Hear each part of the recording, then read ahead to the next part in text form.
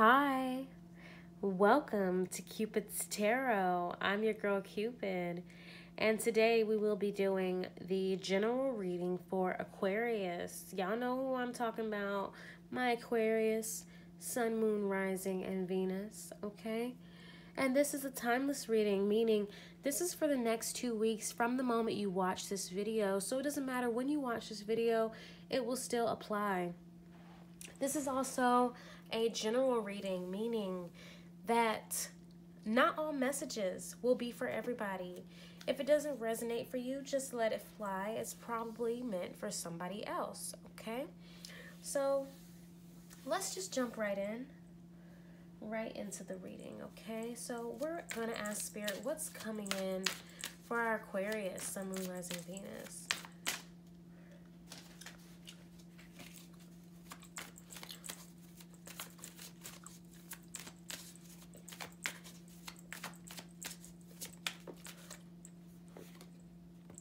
Ooh, Knight of Cups.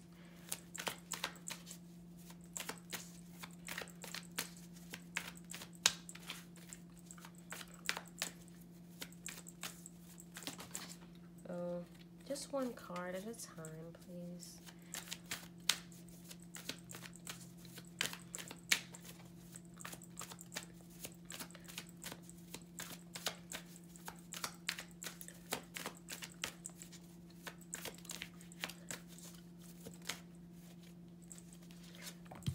We have the Devil, okay.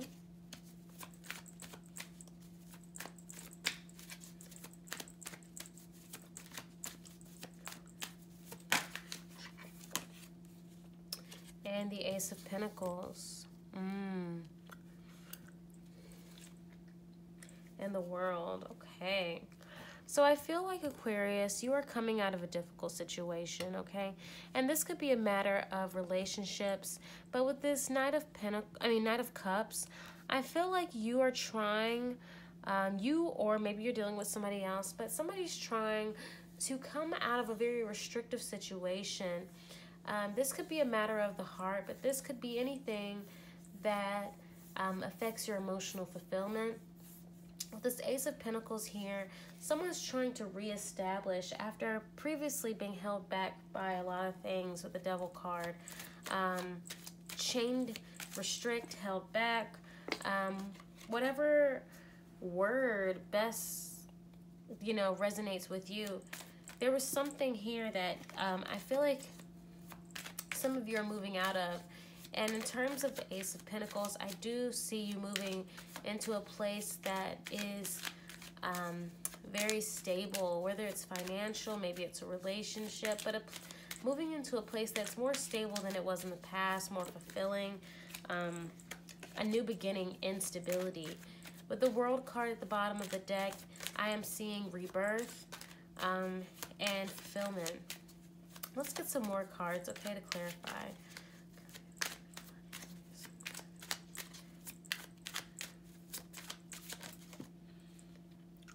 Eight of Swords, the Fool,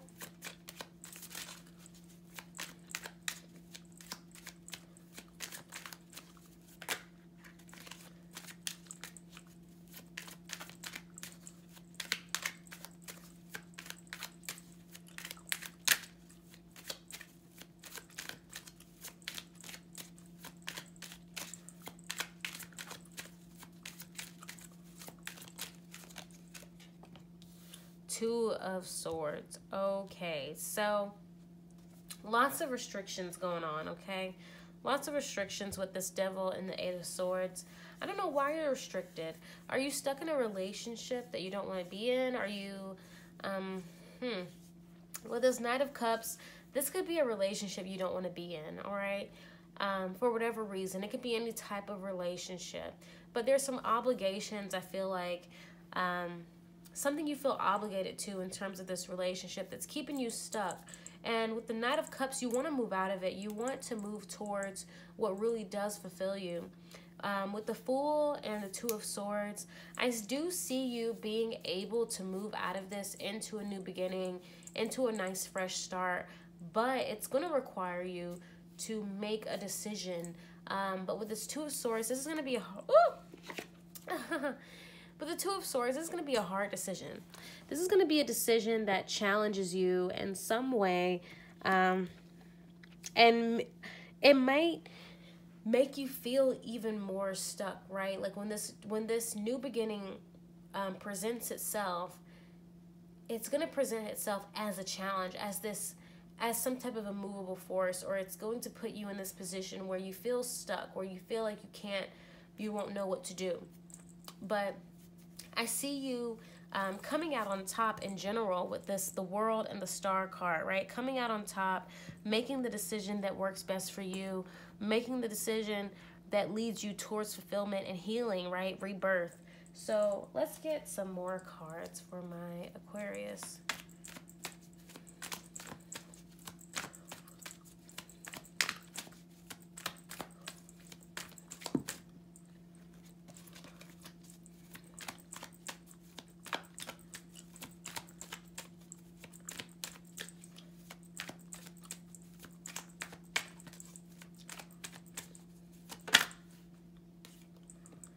King of Pentacles.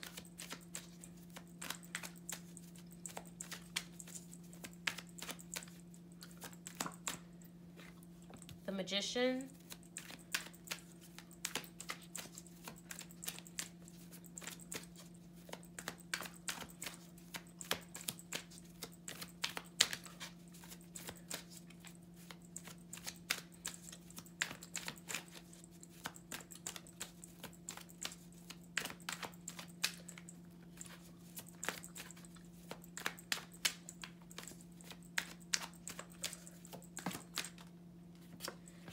King of Wands.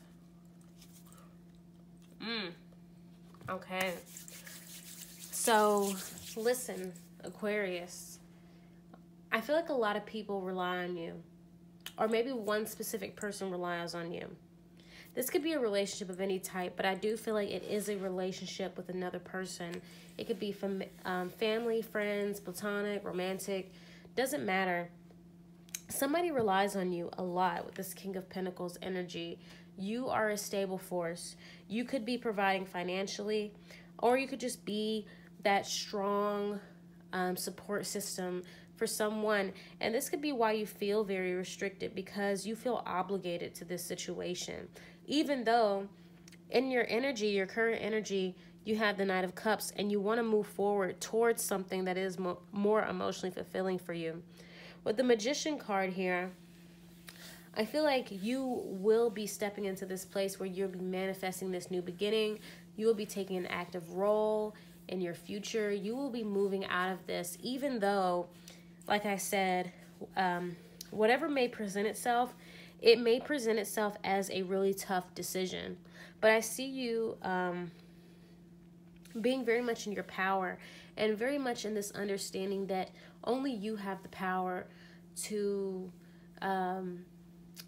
direct your life. With this King of Wands energy, right, I see you moving from the King of Pentacles into this King of Wands. So instead of being, you're gonna really diverge and come out of this energy of being this support system for other people, being this really stable force, providing something to these people. And you're going to move into a more passionate position where you are now going towards your own passions, where you put yourself first, and your needs and desires. You're going to start putting yourself first here with this King of Wands. You could be a masculine energy. You could be, a masculine person in general. If not, it doesn't matter. It can resonate whether you're a man, woman, masculine, feminine, all the different parts of the spectrum. But I do see you, like I said, coming out of this energy of providing for others and supporting others, into supporting yourself, going towards what makes you happy, right? With this Fool and the Magician, like I really see you taking an active role in the direction your life goes.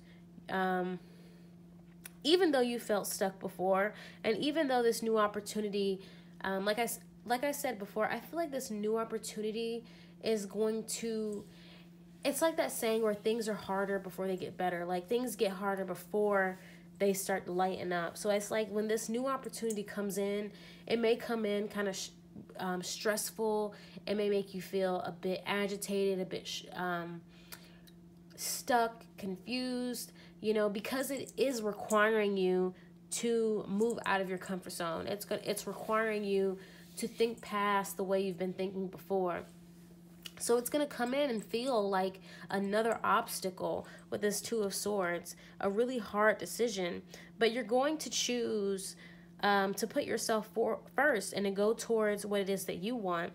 At the bottom of the deck, you have the Six of Swords. So you're going to be moving from this past difficulty into a place of healing and rebirth. Like I said, out of these, you know, wavy waters into calmer waters, right?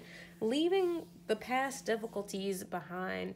And this can mean different things to different people depending on what your situation may be. But it's like once you move past this thing into the future, into this new beginning, that's when you're really going to start to blossom into the person that you want to be, okay? Trying to see if there's anything else I see before we move on to our advice from the Oracle decks.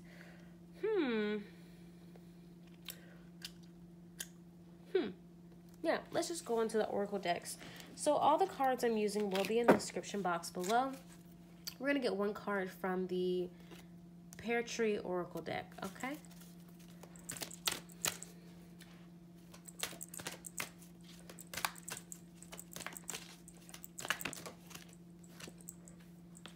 Dawn, okay? Dawn is all about there being a new day, a new beginning, a new light, new opportunities to conquer new things. Let's read what it says in the book, okay? So we make sure I'm not missing anything.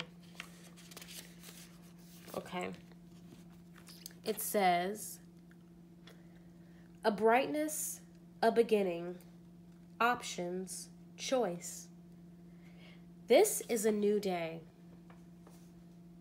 and all is available to you, and all of its promising, if overwhelming, splendor. You heard what I said there? If overwhelming. This new day will be overwhelming. In all of its promising splendor, it will overwhelm you. It will challenge you. Okay?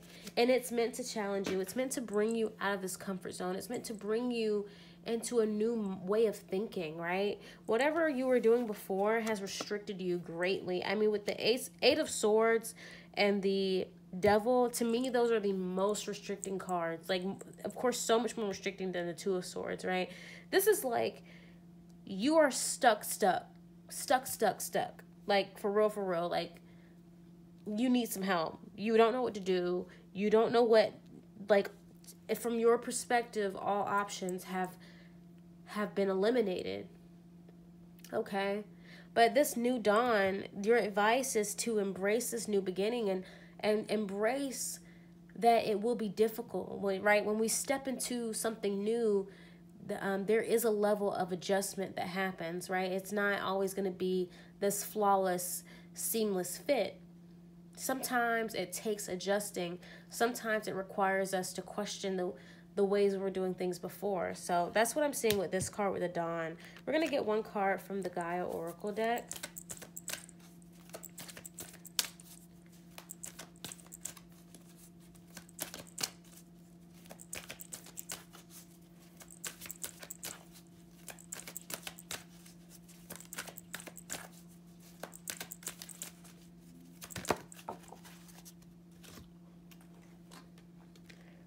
Enchanted Forest, okay? It says mystery, magic, excitement. Can you guys see it? Okay.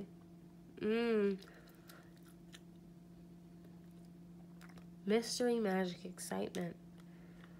Right off the rip, I feel like this card is about embracing the unknown of the future, okay? When you go into an enchanted forest, like, there's always going to be things that you don't expect, like Alice in Wonderland or Peter Pan. There's going to be so many things that you just won't expect to encounter, but embrace that excitement, that mystery of the unknown. And life is all about unknowns. I am going to look in the book really quick because I actually haven't pulled this card very often, so...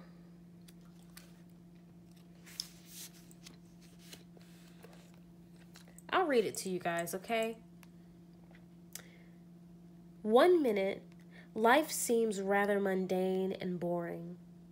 Then all of a sudden, someone or something sweeps into your world like a breath of fresh air. All of a sudden, you feel as though you're on a magical mystery tour with a renewed sense of passion and excitement for life. And it doesn't matter that you have no real idea where this is all leading you. In fact, not knowing only creates more excitement. Life is now full of romance and seemingly endless creative possibilities. Embrace all that comes your way. Enjoy the journey and don't be in a hurry to settle things down or draw conclusions. Allow things to unfold in their own way and time. What unravels will bring you lasting joy and a deep sense of fulfillment. That's all I said, right? This is about embracing the unknown of the future, right? It's going to be difficult. Whatever this is, it's going to ask a lot of you. Maybe not a lot, but it is going to ask you to step out of old ways of thinking. Step out of old patterns, all right? And that's why it's going to make you feel even more stuck, even though you already feel stuck. But Spirit is telling you that the future is promising. It's unknown, but it's promising, okay? And really, life is all about the journey, all right? Embrace this dawn. Embrace the new day. Now we're going to get one card from my Angel Light Code Oracle deck. Beautiful cards. They're all gold on the side. All cards I'm using will be in the description box below. Oh, and I haven't said this to any other group, but excuse my nails. You know what I'm saying? I know other tarot readers, they wear acrylics. I don't wear acrylics because I am a painter. So they don't really align with my lifestyle. They're a bit of a hassle. So if that bothers you, I'm so sorry, but not really. Okay. So one card for my Aquarius, Sun, Moon, Rising, Venus. What do they need to know for the next 2 weeks, Spirit? Just one card.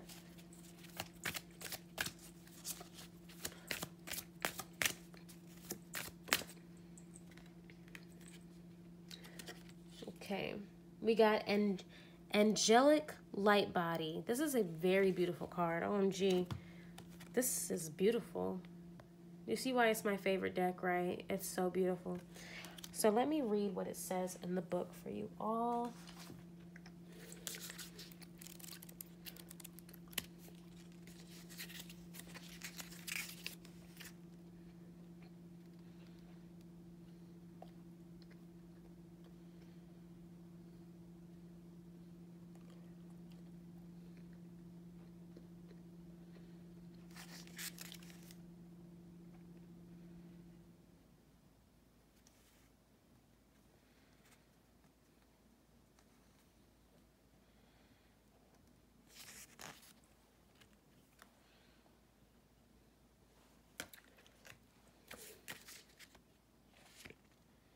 Okay.